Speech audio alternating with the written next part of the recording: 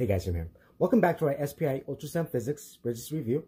Feel free to pause the video after I ask the question, give enough time to answer it before I answer it. Let's dive back into this thing. This chart represents the quality assurance of a Doppler phantom. What is the PPV, or the positive predictive value? Is it A, B, C, or D? A says 33 divided by 33 plus 31. B says 32 divided by 32 plus 4. C says 4 divided by 31 minus 4. D says 31 divided by 31 plus 33. Your positive predictive value equation is all your true positives divided by the sum of your true positives plus your false positives, or A divided by the sum of A plus B. So the answer to this question is 32 divided by the sum of 32 plus 4. So this is the correct answer. What do you assume if you have a true negative? A, exam is correct to show disease. B, exam is incorrect. C, disease is present. Or D, no disease. A true negative means that you don't have a disease, and a test shows that you don't have a disease. The test was correct to show that there's no disease. So the answer is D, no disease. What do you assume if you have a false positive? A, true. B, false. C, positive. Or D, negative. A false positive means you don't have a disease, but a test says you have disease, so the exam was incorrect. So the answer to this question is B, false. False means the exam was incorrect, while true means the exam was correct. Positive means that the result of the exam indicate that the patient has disease, while negative means that the results of the exam indicate that the patient is free of disease. If you assume a test is positive and it turns out to be positive, which best describes the results? A, false negative. B, false positive. C, true negative. Or D, true positive. The answer is D, true positive. This chart represents the quality assurance of a Doppler phantom. What is the sensitivity? A, 63%, B, 75%, C, 83%, or D, 71%? The answer is C, 83%. The way you calculate the sensitivity is you take all your true positives and divide it by all of your true positives plus false negatives here. When you do that, you get 83%. If you have a patient that tests positive, what does this mean? A, subjective, B, biased, C, objective, or D, no disease? The answer is C, objective. This chart represents the quality assurance of a Doppler phantom. What is the specificity? A, 63%, B, 75%, C, 83%, or D, 71%? To calculate the specificity, you take your true negatives and divide that by the sum of your true negatives plus your false positives. So we're going to take 5 and divide that by 8, or divide 8 into 5. And that will give us 0.625. Just round up and you got 63%. What is the specificity? A, 32 divided by 32 plus 33. B, 49 divided by 49 plus 45. C, 33 divided by 33 plus 32.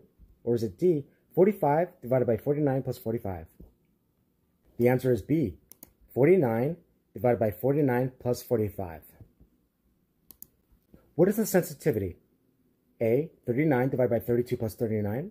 B, 39 divided by 39 plus 48. C, 49 divided by 49 plus 48. Or is it D, 39 divided by 39 plus 32? The answer is D, 39 divided by 39 plus 32. Or A divided by A plus C. If a test is a false positive, what is the accuracy? A, negative, B, positive, C, incorrect, or D, correct?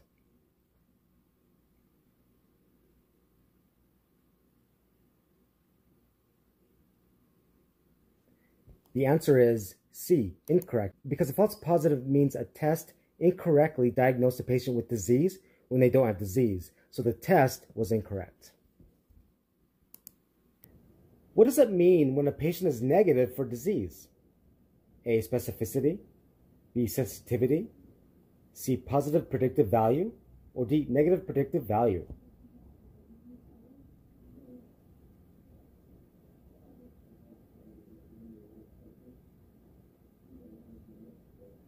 The answer is A, specificity.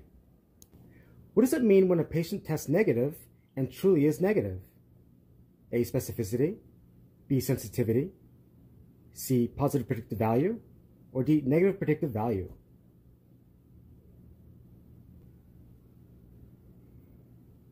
The answer is D, negative predictive value. What does it mean when a patient is positive for disease? A, specificity, B, sensitivity, C, positive predictive value, or D, negative predictive value?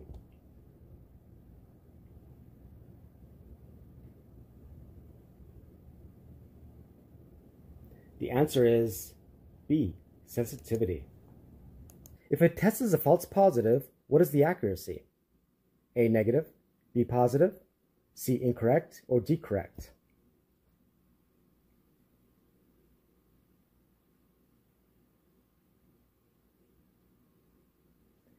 The answer is C, incorrect, because a false positive means a test incorrectly diagnosed a patient with disease when they don't have disease, so the test was incorrect. If any of you have any questions about your upcoming SBI boards, feel free to reach out to me at ultrasoundboardreview@gmail.com, or you can post a text or call at 435-922-1635. If you're looking for extra study material, go to Google, type in ultrasound board review, click enter, click on ultrasound board review, click on enter the pass zone,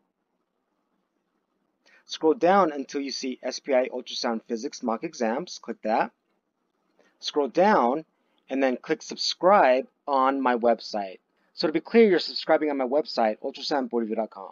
So you'll click that, and then you'll fill out all your information here, your email, payment, review, and subscribe.